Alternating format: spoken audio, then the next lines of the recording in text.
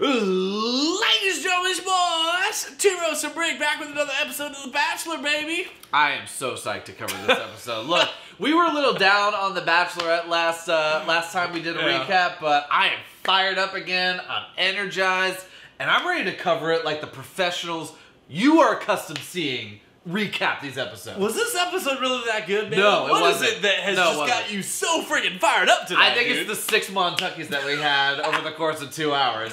When you said we had 40 minutes left in this episode and we had each down like 5 beers, I was like, all right, good. We have plenty of time. Hey, man, you gotta do what you gotta do to make this episode of The Bachelorette enjoyable, because as we said last week, we had kind of already checked out, but your boys checked in tonight, and we're staying for the rest of this season. You know what? I have a little sniffles, and you might see me like rubbing my nose to like clear it a little bit, but you know what? I'm not going to the emergency room like Hannah. Like, I'm actually toughing it out, and I'm giving you guys like a real episode. Sick burn right there. Anyways, in case you did not know, we are Two Bros and Brick, where every week Brick tells who's what's in mental a Bachelor and Bachelorette Nation. Let's dive into episode 3. All right, so the first group date of the evening, they go on some sort of like educational tour of what it's like to carry and deliver a baby. All about the ladies. All about the ladies. I mean, I think Hannah even introduced the date as sort of like, you know, I'm gonna have to go through a lot of pain if I carry our baby and start a family one day. That's right. I want to make sure these guys at least appreciate how difficult that's going to be. That's right. Not only is part of that knowing what the technical terms and the all of the things involved with carrying a baby is, but what the actual pain is like. Oh, yeah, and she went to the extent of actually hooking these guys up to like electrical shockers. Yeah. So that they feel what it's like to have contractions during birth. Yeah, so they have these things that you can... They're all over YouTube. In fact, your boys have talked briefly about setting one of these things up for the Two Bros and Brick channel. So if you want to see that, go ahead and comment. Go ahead and donate $50 and we'll think about it. Yeah, we'll think about it. But anyways... it's basically these pads that create, I think, some kind of like muscle spasm or contraction to help simulate what childbirth feels like. I'm guessing it doesn't simulate what it feels like to have your vagina torn open all the way to your butthole.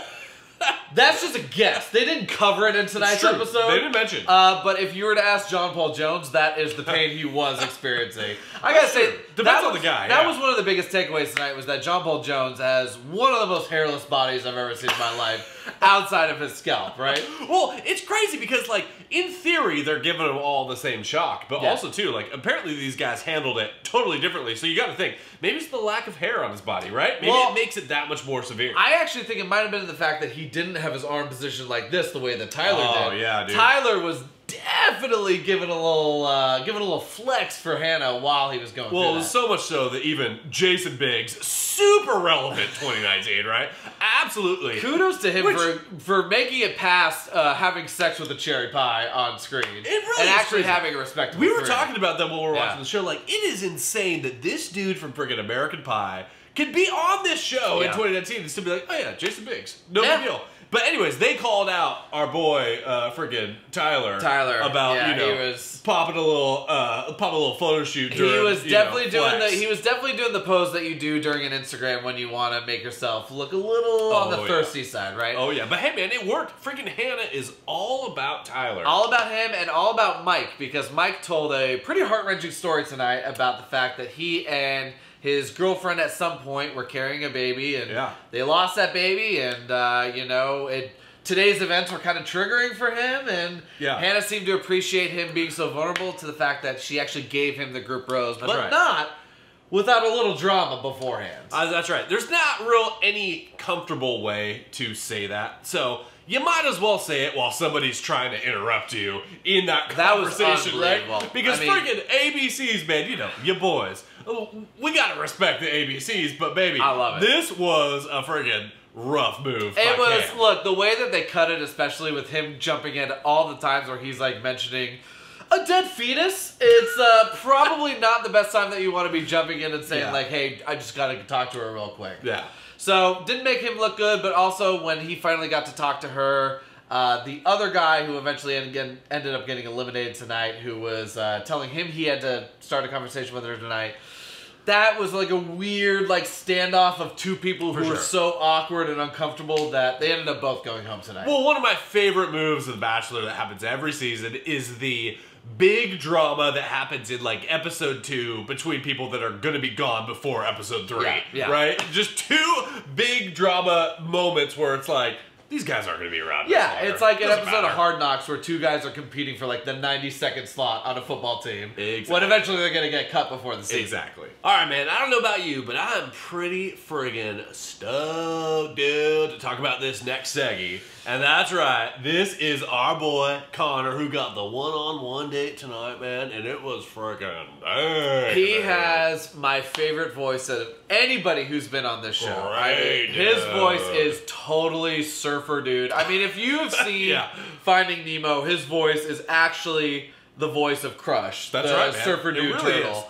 I was a little upset because the date that was promised to him before Hannah got a rush to the emergency room was going to be them setting sail together. He was going to be totally in his element out on the water. I mean, even if it was going to be a sailboat that wasn't going that fast, he was going to be like, yo, let's like tack a wakeboard to this and let's see if I can like actually cast a wave on this bad boy. Man, just chill on the water today, dude. That actually would have been so amazing to see him in his element. But unfortunately, that wasn't going to be the case. Right. But our boy thrived. Well, I was going to say, we were talking, like, that would have been a cool date. But arguably, he ended up getting an even cooler date in a way. 100%. Because he got a super authentic date with Hannah, right? Hannah called in sick to the date, but not sick enough to fully cancel on it. Just sick enough to be like, hey, I can't do this date today, but I would really love for you to come on over, just hang out. And Connor friggin' delivered with the extras, right? Well, that's what I'm saying. Is like they should actually plan more dates like this, where it's like, yo, well, this is gonna be a really hectic next like 8 weeks or so. Yeah. Let's just spend the day in bed. Chill. Yeah. And the fact that Connor went above and beyond and like left all those post-it notes for her on his way out and brought this like bouquet of flowers and this cup of soup and all the stuff that you would bring to somebody who's feeling under the weather. I mean, I think he actually stood out after all of this. Plopped down on the bed, said, you got any Netflix on this thing, dude? I hope so badly. He was like, all right, what do you want to watch first? Do you want to watch Rampage or Skyscraper? Because you know that's the kind of movie that this dude is into. You like Jason Statham, dude? Oh, like, he's so badass, This dude is such a Statham head. I mean, you know, he's like, dude, he's the freaking transporter. Like, of course I love this dude. Yeah. Anyways, Crush friggin' crushed this day. He absolutely crushed it. And to the point where, like, I think Hannah was willing to sort of, like, call it a day after he left their, like, bed session that he had. Yeah. But she was able to muster the strength to invite him back out so that they could, like, dance to a live concert. Right. To a dude who looked like he had the haircut of Steve from Stranger Things. Which, full disclosure, dude, I didn't pay enough attention to even know who the frick that guy was. No. So. But, I mean, with our luck, he's going to have, like, 7 million followers on Spotify. I was just going to say, probably a huge act on Spotify. I've never heard of him before, but I guarantee he's, like, one of the biggest deals in the country right now. All right, so the last group date of the night involves a photo shoot. Involves some espionage and involves a meltdown of one of the characters who is considered a frontrunner for this season. But first, let's start with the photo shoot. I mean, we have a photo shoot where these guys are told that they're going to have to take pictures with a bunch of models and Hannah's going to have to be there. And some of the guys are like, I don't know, I'm going to have to deal in this environment with models and blah. Turns out the models are animals. Oh. Isn't that the most hilarious twist you've ever heard in your life? That is absolutely hilarious. But hey, man, it wasn't the biggest twist of the evening because, as you said, there was some serious espionage going on with none other. They got the equipment from the CIA, I'm pretty sure, to conduct this thing. That's right, they did. They got Demi, who apparently is entirely free, right? Because she's been on the show like 3 times. Maybe a CIA officer, because all the things she's been involved in have been spying on people. Exactly, which is kind of a weird, like, role to take on. I mean, like, you know, you think about it, in the context of the show, like, it's totally cool. It's entertainment. It's entertainment. Whatever. But thus far, she has just been creeping majorly on all these guys. Well, the fact that, like, if you were to tell any of these guys in any sort of normal dating situation, hey, look, I did X, Y, and Z, the guy would be like, what a huge invasion of privacy. I'm out of here. But all these guys... I don't even think she told these guys tonight what she did, right? Nah, she didn't tell them, like, oh, by the way, I set you up with this friggin' makeup artist who's actually paid to flirt with you so that I can catch you in the act. Yeah, I am actually shocked that none of the guys, especially Graham, the unemployed dude, none of the guys actually strayed and, like, gave a little flirtation back. That's Every right, single one of them, like, shut that shit down they all immediately. passed the test. Yeah. According to I think what we saw on TV. I think I would have failed that test immediately. Anyways, hey man, speaking of failing tests, you know who's failing the test tonight is friggin' CrossFit Jesus, baby. Yeah, Luke P. Because he is unraveling before our eyes, man. Yeah, dude. Absolutely. I mean, he saw, what's her name? He saw Hannah kiss somebody else in public. Yeah. And from there, he seemed to have a pretty big meltdown. To the point where Hannah took him on their one-on-one time and was like, yo, I appreciate the like level of interest you're showing in me, but at the same time, you gotta dial it back. Pump the brakes, dude. Because you gotta respect the fact that I'm in relationships with like a couple different people here. Yeah. And I feel like you're monopolizing all my time. And he's like, I totally get it. I totally get it. And then he's like waiting outside her bathroom so he can like run into her. Which is so on brand. I mean, he's exactly the dude that we told you he was. Friggin' episode 1. I feel pretty good about the fact that we called that. Exactly, dude. It's been so obvious from a mile away. This dude is so used to getting what he wants most of the time that when it doesn't happen, he just friggin' falls apart. I mean, when he wants a Bible verse, he just opens up his Bible and reads it. Yeah, exactly. When he wants the most unattractive cross necklace in the world, he goes and buys it. What is it about that cross necklace that's so unappealing? We're trying to figure that out. It's Let us know in the comments below. Look, I actually don't mind cross necklaces, but there's something that's like really chunky about that necklace that's unappealing. It doesn't help that he always like wears it like with fits that it just doesn't belong in. Well, he also wears it next to like the most gauche and disgusting pocket square that you've ever seen in your life. The pocket square that almost, but like obviously very doesn't match the inside lining of his jacket. Right. The whole thing about his outfit tonight, I wouldn't be surprised if that was the reason that Hannah was like, dude, you gotta step back tonight. That's why she wasn't willing. Yeah, I don't even want to like see you right now because there's so much about what's going on with this outfit that pisses me off. Anyways, Luke sucks. Yeah. But you know who doesn't suck, according to Hannah, is Peter, because he's the dude that got the rose tonight. Yeah, he's the pilot. He's the one who like seems almost amazed by everything. Yeah. But he ended up getting the rose tonight, and his fit wasn't all that great either. But you know what?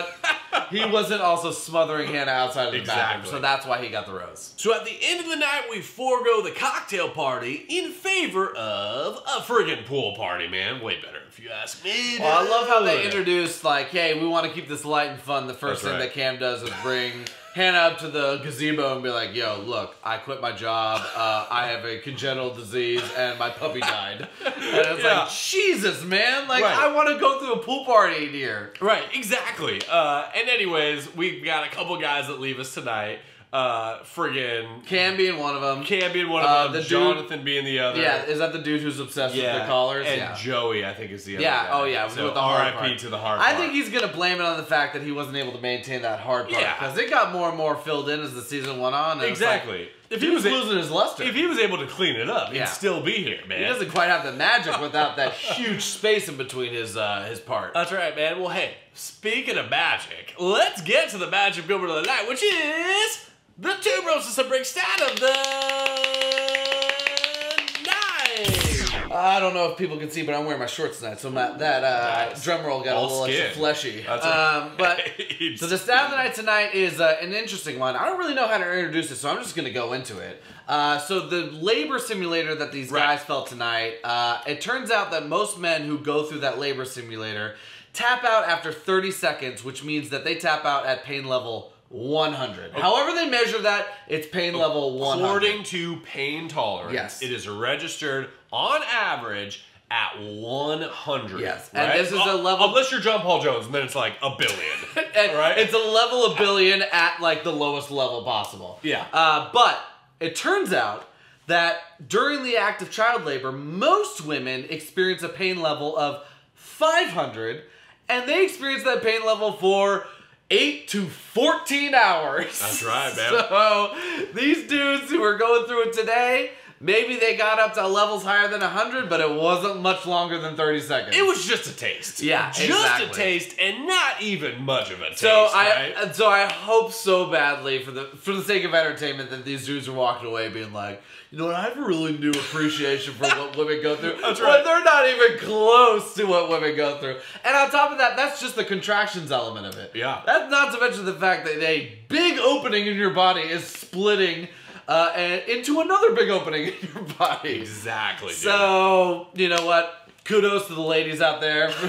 And if anybody's actually been through that, then God bless you. God bless you. Yeah. Absolutely, man. So, anyways, that is all that we have tonight for episode 3 of The Bachelorette. Let us know what you thought in the comments below.